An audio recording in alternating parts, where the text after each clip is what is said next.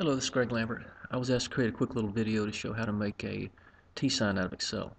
So essentially what we're going to do is show you how to make a screen print of your hole in Google Earth and move it into Excel, and then we're going to overlay graphics on top of that screen print, and then we're going to move the Google Earth image out of the way, and you're left with your T-sign. Okay, so the first thing I'm going to do is well, I should mention I'm using Excel 7. So if you have a different version of Excel, your screens may look different. Some of the functionality I'm using may be in a different location, different menu option, or a different tab. But it all should be in there somewhere. So the first thing I'm going to do is start a new Excel file. Okay, and now I am going to, I'm just going to put a X in here so I can do a screen print. Okay, I'm going to do a screen print here. Okay, and now I want to go into page setup so I can select the size of my my printout. So I want it fairly big. So let's go 11 by 17.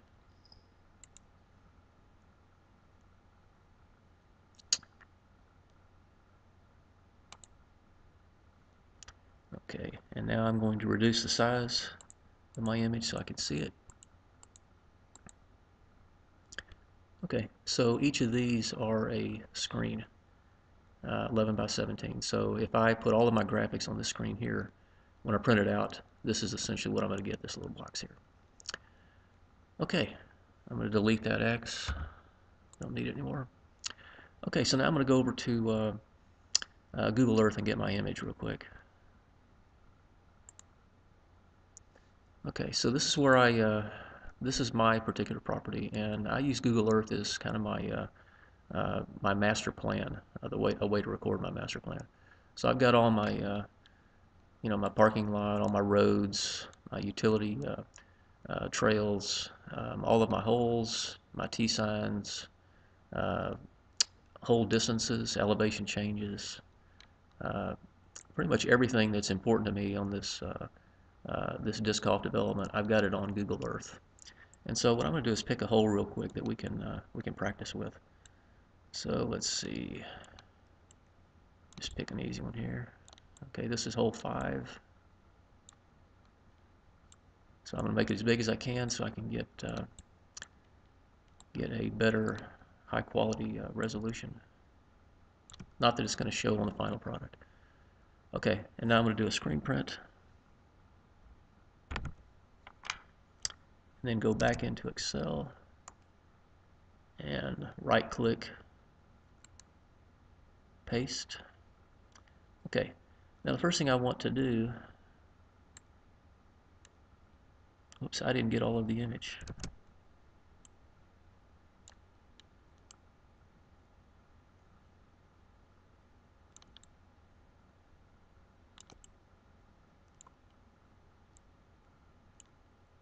Okay, this is really the one I want right up here. Okay, try it again.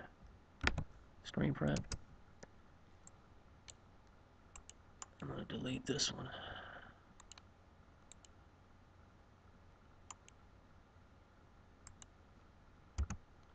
Okay, and then repaste the new one. Okay, so this is the hole I want here. And I really want the tee box to be at the bottom of the screen and the basket at the top. So I'm going to rotate this first of all.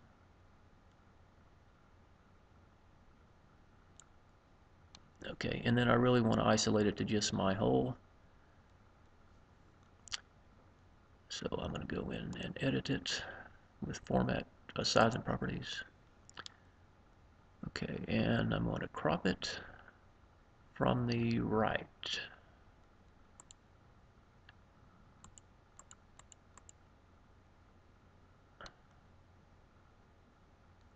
Or I'm sorry, what used to be the top.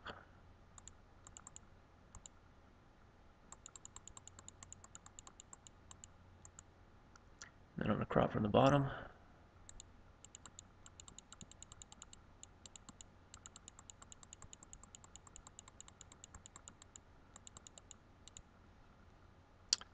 Okay, so there's my hole.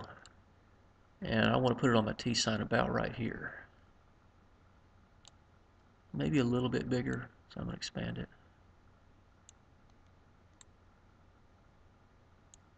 Okay, so then I'll have my T-Box par information here, and then the graphic for the name of the disc golf club up here.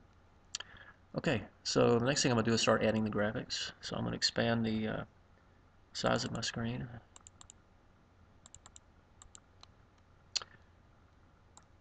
Okay, and the first thing I want to do is make sure that I can always put this graphic back in the proper location. So if I start adding objects on top of it, I can move this away and move it back and it's still in the same spot. So what I'm going to do is put some sort of a object here to denote my basket location. So for that I'm going to go into Insert, and it's going to be Shapes, and I'm going to put a star if I can find it. There it is. There's the star, way too big.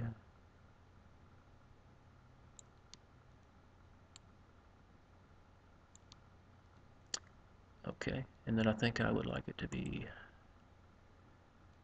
format the shape so I can change the color. So the fill color is now going to be red. And let's make it a black outline. And that's a little too fat. Make it a little skinnier line. And then maybe I'll put a little shadow on here. So here's a little drop shadow, and this controls how far away from the graphics the shadow is. So I'm going to set it about right there. Okay, so now I can always move my Google Earth screen print out of the way, look at my map, and then I can put it back, and I'm always in the right spot. Okay, so let's add a T-box. You can see I've already got these graphics, as I mentioned, in my Google Earth image, so I'm just going to put something on top of them. So here's the blue T-box, for example. So I'm going to Insert, Shapes, let's go with the box. Okay, and then go to the border and right-click again, Format Shape, and kind of the same thing. I'm going to fill it with, this one's going to be a dark blue, maybe a dark blue. Okay. Again, I like a black line around it, and again, let's do a quick little shadow.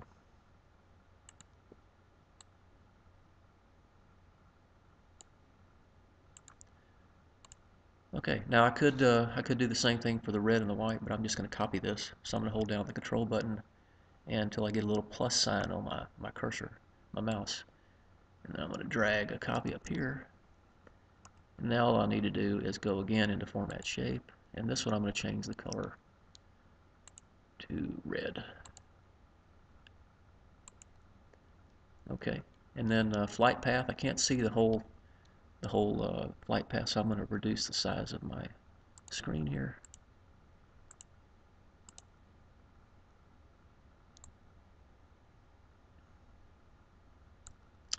Still too big.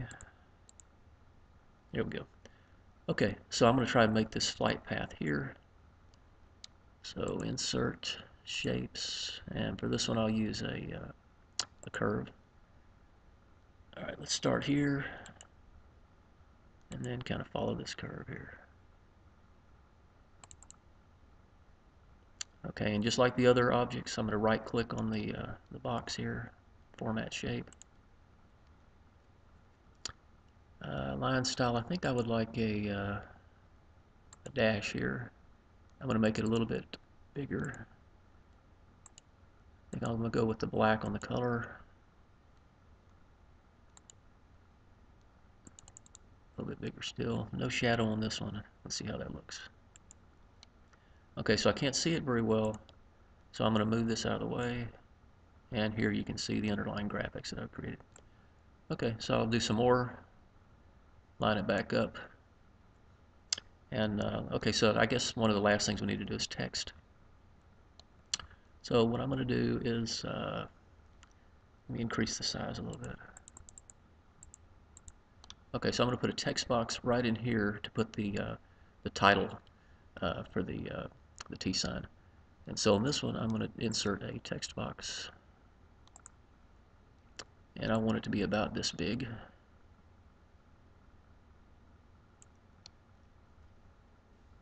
Okay, and it's going to be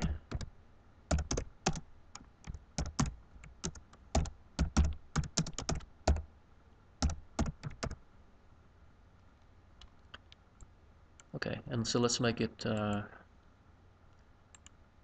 big enough. Let's go let's go this big. Okay, but I don't like the font, so I'm gonna move this out of the way, highlight it, and then I can scroll through my fonts until I see one that I like. And you can see it change in the heading. So there's one. That's okay. I think I'll take this Accent SF. Okay, so it's exceeded the size of my text box. I have to reduce it. So let's go with maybe a 44. All right, put it back over here.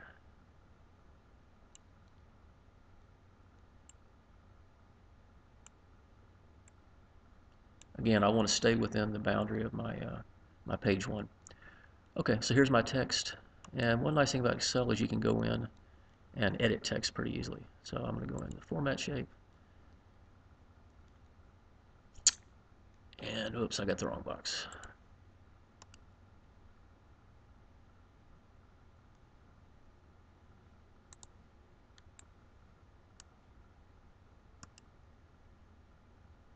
There you go, Format Text Effects.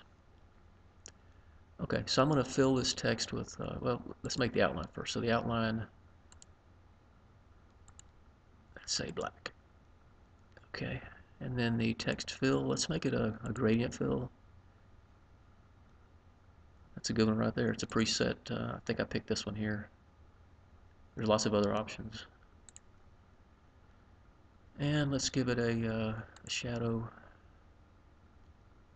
It's always best once you pick a shadow location that you know, keep the sun coming from the same direction. You know what I mean? Okay, so again, the distance. There's our drop shadow.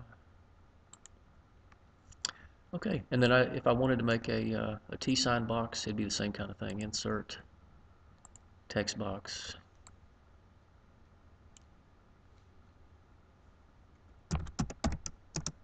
R3, that kind of thing. Okay, so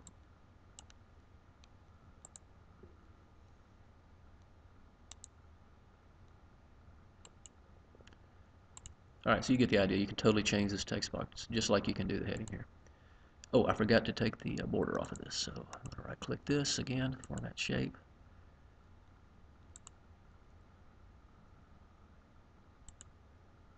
Take the line off. Okay, now I'm going to move this out of the way. And you can see we've got the start for a T sign. And one last thing I should probably mention is that at the very end, you'll want to go and insert another text box. Let's see, text box. And you'll want to cover the whole page here.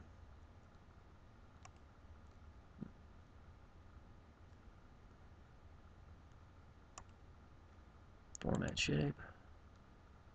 Fill, solid fill. Let's make it light blue. Now I have to push this screen to the back so it's not on top of all my other graphics. So I'm going to send it to the back. Okay. So here's my graphics on top of the screen. Again, I need to make these not visible.